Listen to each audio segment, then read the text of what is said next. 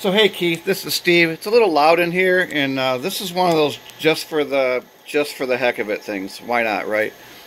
What we're going to do is we're going to charge this 4S battery pack off this 100-foot Ethernet cable, right? PoE, 48 volts.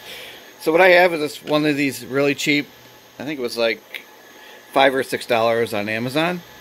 So that's a PoE to 12 volt breakout, so you'll actually get 12 volts 1 amp off of this. And trying to do this with one hand, right? Jeez, oh Pete's. So I'm going to plug the Ethernet cable into this with one hand, barely.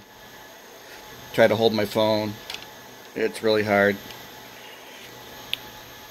Till you get the click. Do we have a light? We do have a light. So this is just a stupid adapter I've had forever. So it's coaxial DC to what you call it, XT60. Try to hold the phone, try to keep my face out of the reflection because that's annoying as hell. Man. Plug that in. And then this into the ISDT. I am right-handed, trying to do this left-handed.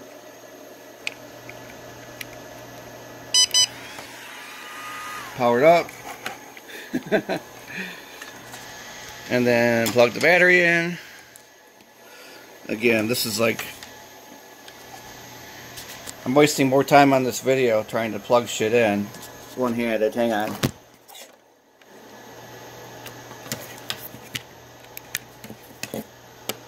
Alright, battery's plugged in. Way overexposed. Probably should pick a reasonable current setting when you only got 15 watts, about 15 watts I think available. So I'll try, like, I think it'll do half an amp. Will it?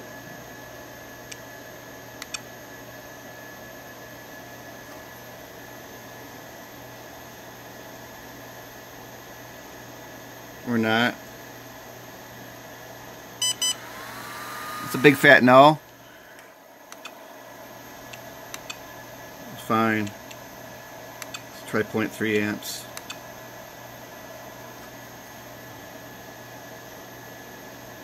Here we go. There you have it. So how long is it going to take at 0.3 amps? Probably about 3 hours or something like that. 4 hours. The hell.